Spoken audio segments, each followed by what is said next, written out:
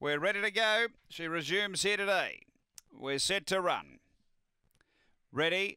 Racing. Svitolina out midfieldish. Speed coming out deep. Wreck-It Garros is going to push on and grab the front from Aston Sapporo. Svitolina just bumping a bit there as the leader skipped away. Then Time Striker from Dakota Hummer and Jamie Lannister, but on the turn, Wreck-It Garros is clear over Aston Sapporo, and Wreck-It Garros has beaten Aston Sapporo. Svitolina, I think, will just hold third from Time Striker, Jamie Lannister and Dakota Hummer.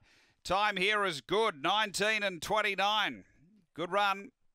Number 8, Wreck-It Garros. He came out well. He's got back-to-back wins next to his name now. He drew 7 and led them up last run. 8 today, crosses and leads, and has been too good. Wreck-It Garros, number 8, Matthew Payne. Second to 2, Aston Sapporo, also for Matty Payne, and Svitolina third for Ray Murray. Numbers are 8, 2, 4, 1 fourth after Angle-Park, race number 11.